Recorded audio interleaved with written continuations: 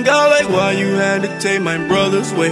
Money in my mattress, but I had to cap another safe. I just kept another safe. I just kept another safe. All these bitches on me now. So, when we think about the San Antonio Spurs, rarely do they miss target on a good draft pick, or in other words, draft a buzz. I mean, look, the Spurs has to have the best management or draft scouts in NBA history by a long shot. I'm telling you, those guys are like draft gods, and if you look at some of their best players of all time, like Manu Ginobili and Tony Parker and Kawhi Leonard, if he's able to recover from his quad injury, prayers up. But none of those guys were even a top 10 pick in the draft, and if we go back to Manu Ginobili, he was actually the 57th pick in the 1999 NBA draft. He was nearly picked last, but the Spurs draft gods were able to come in clutch and acquire him. And the thing is, they don't only draft great all-time players, they're known for drafting great role players as well, like George Hill and Willie Anderson. And in recent years, they drafted DeJounte Murray, who has shown a lot of upside in the NBA, as he was the 29th pick in the 2016 NBA draft. So it's crazy that the Spurs doesn't really need a high draft pick to find some great talent in the draft. So this led me to think, what is the biggest bust in Spurs history? And yeah, the Spurs has had a lot of success in the NBA draft over the years, but with that being said, typically players picked late in the first round often become a bigger risk and likely even a draft and stash European prospect. But even with a great draft record as the Spurs, they're still human, and like all humans, we make mistakes, and sometimes they might totally miss out on a pick, or a player might not pan out as they should. And that's exactly what happened a while back when the Spurs drafted a guy called Livio Jean-Charles, who I think is the biggest bust in Spurs history.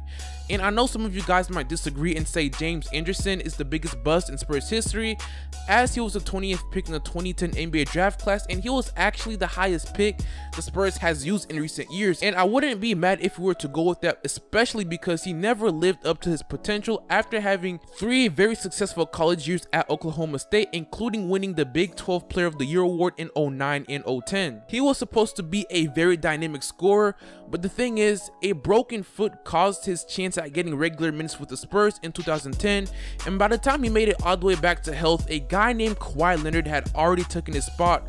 So you know, he had a lot of misfortunes with the Spurs that I wouldn't really blame him for.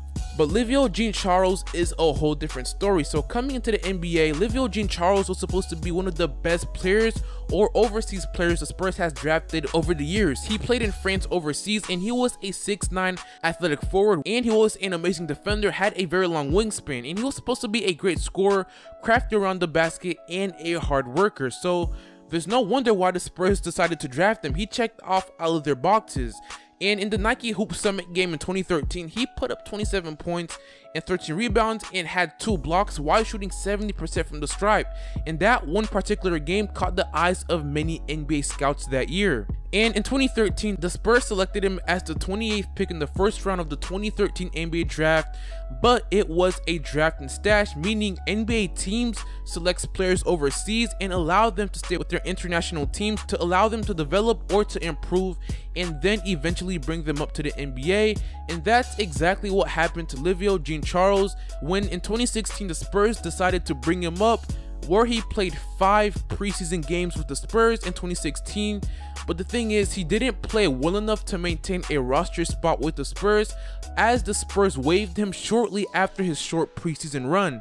And since then, he has not played a single regular season game in the NBA, and right now he currently plays for the San Antonio Spurs G League, where he is averaging a not so special 11.2 points per game, 5.7 rebounds per game, and 1.1 assists per game.